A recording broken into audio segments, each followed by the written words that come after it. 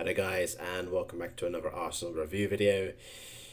We're going to be covering Arsenal's away trip to Spain, Sevilla, on Tuesday night, where we came away with a rare victory from Spain.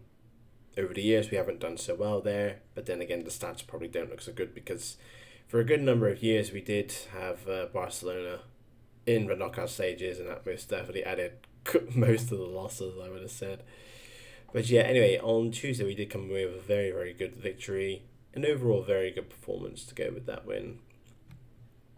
So to touch on the team, Raya maintained his place. For Ramsdale, I thought if there was a chance of Ramsdale possibly regaining his position, it would be this game, because Raya's had a few questionable performances.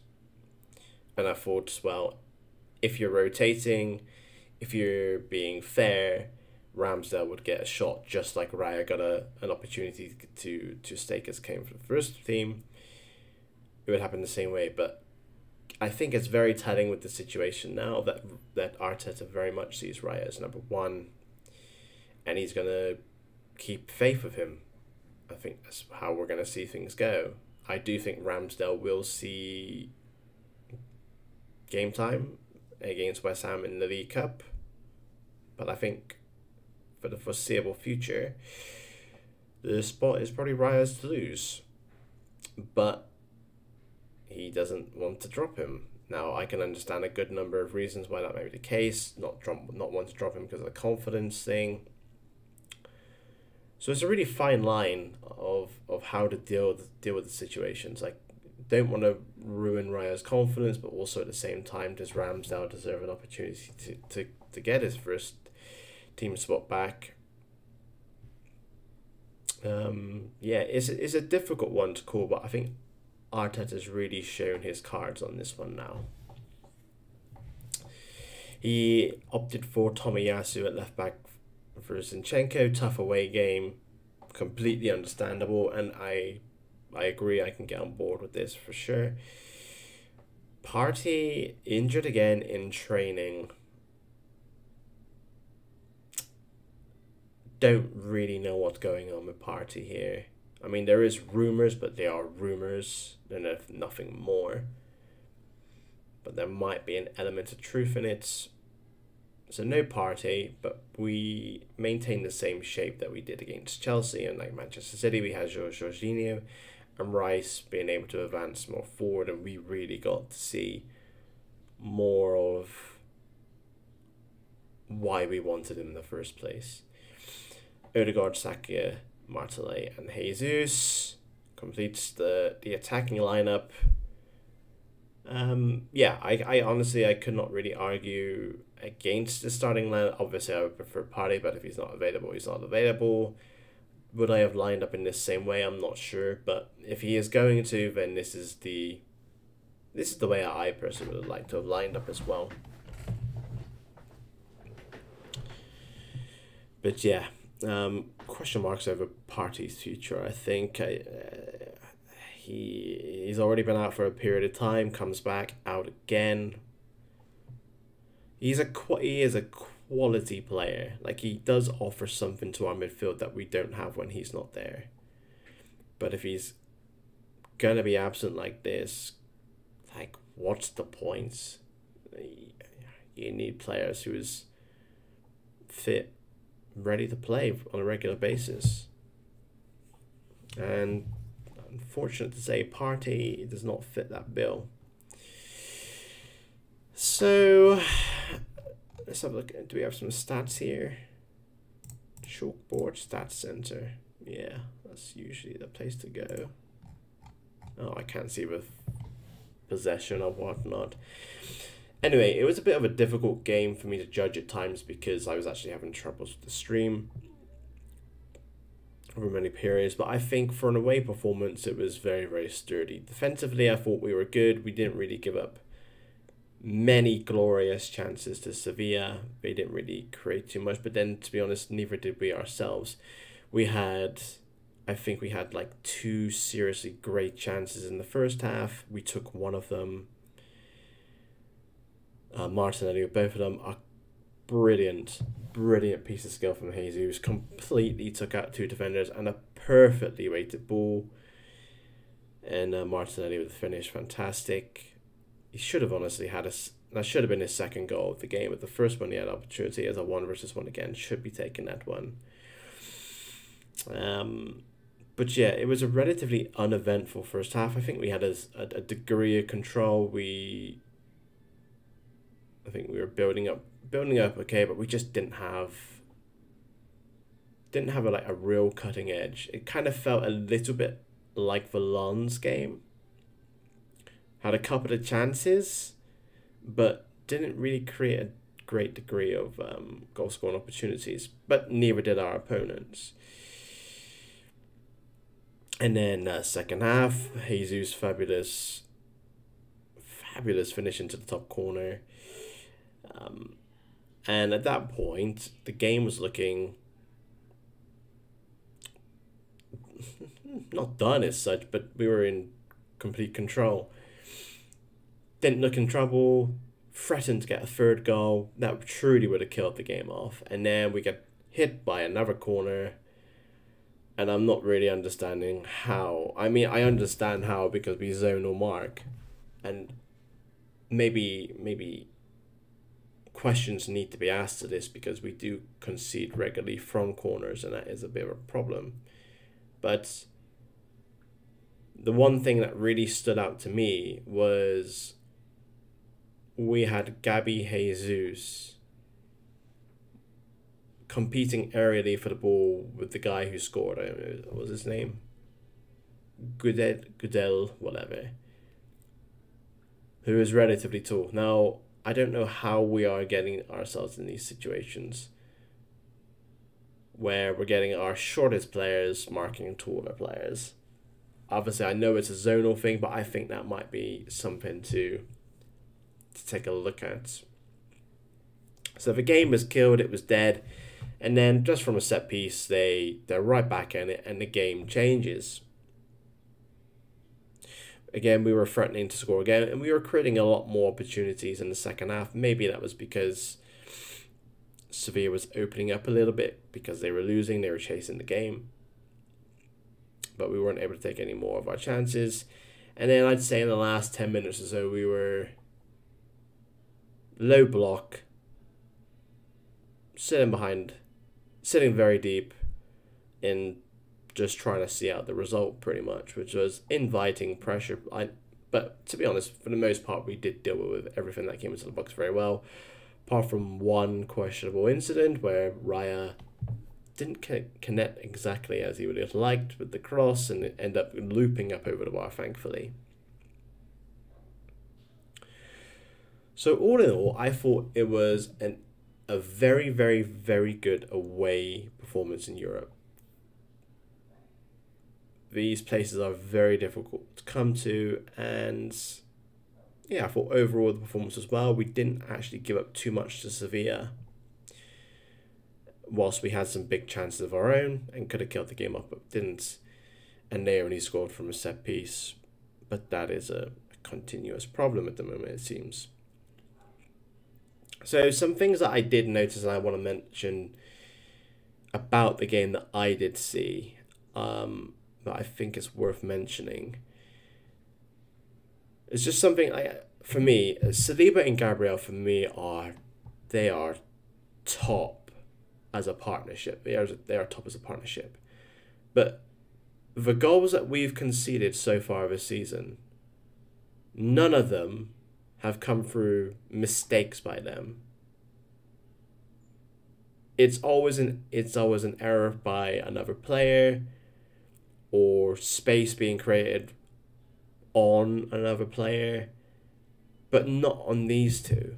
These two are absolute rocks, and I think they're both great.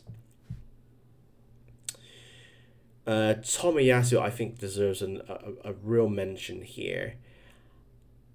His stamina is absolutely incredible. His work rate is incredible. You could really see it throughout the game, but mostly when we were, again, the final 10 minutes, he was still sprinting, trying to press the potential crosses. yeah, I really digged his energy out there. He's and his general play on Tuesday as well. But what really stood out for me was the work rate and the stamina. So I was really, really impressed with him. And Rice, I think, even though he's played very well all season for us, I think I'm starting to see a much better player than what I thought he was before we signed.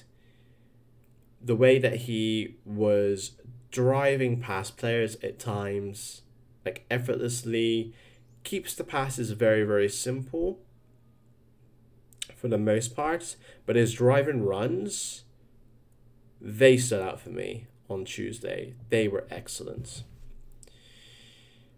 Odegaard very quiet again. Not a good game from him. Saka first half was very poor, gave up possession far too easily, but was much improved in the second half. Martinelli took his goal well, had a great chance before, could have done better, and Jesus had some real excellent moments of quality at the goal, obviously, but that sumptuous Cruyff turn to take out players, and then the inch perfect pass for the assist as well. So good for him. I really liked the work rate that I seen from Trossard when he came on. It looked urgent. He looked up for it.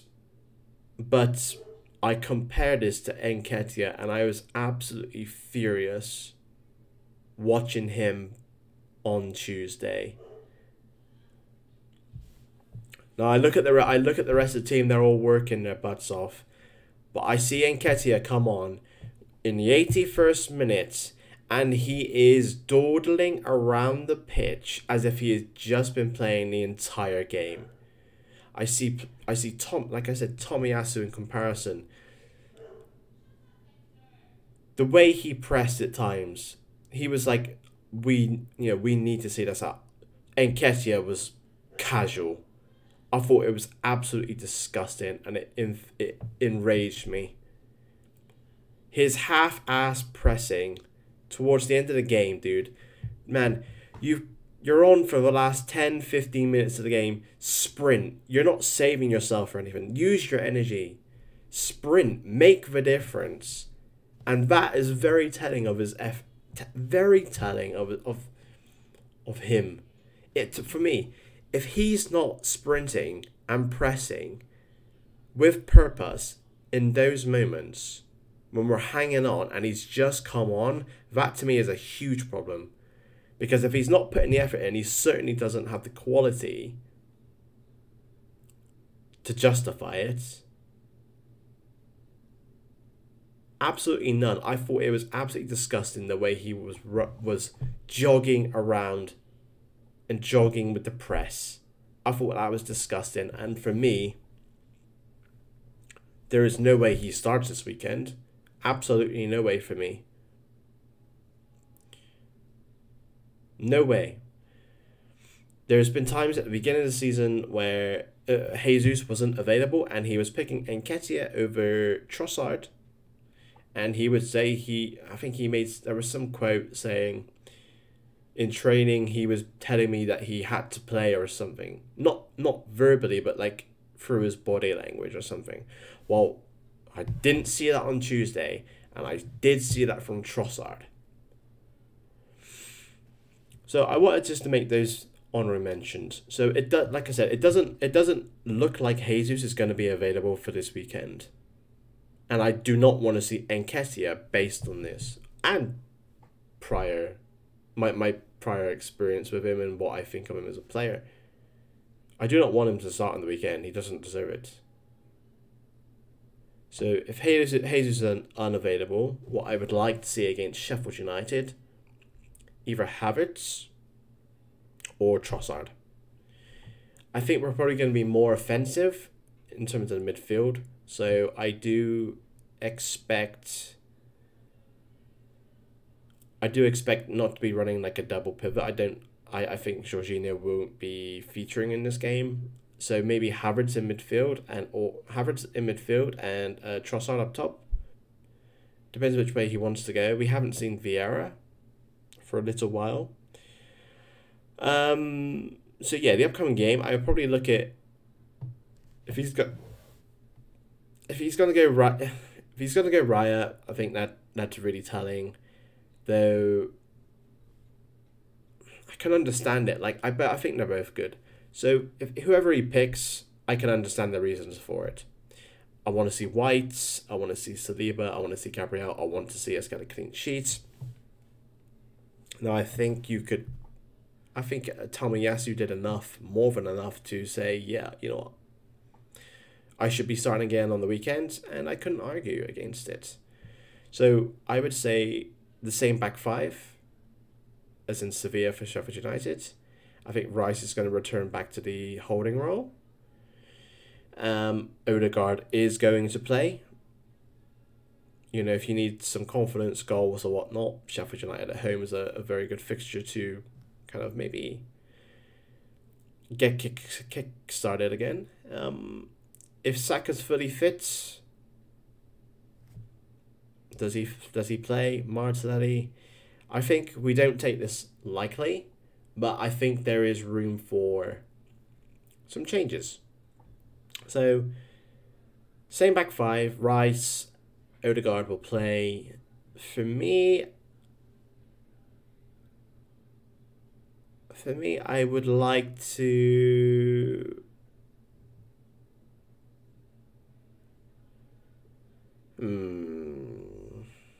How to go this?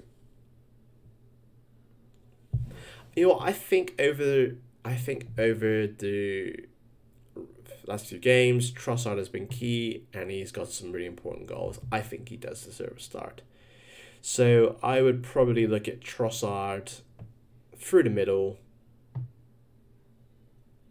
or yeah, Trossard in the lineup. Maybe I put him on the right for Saka.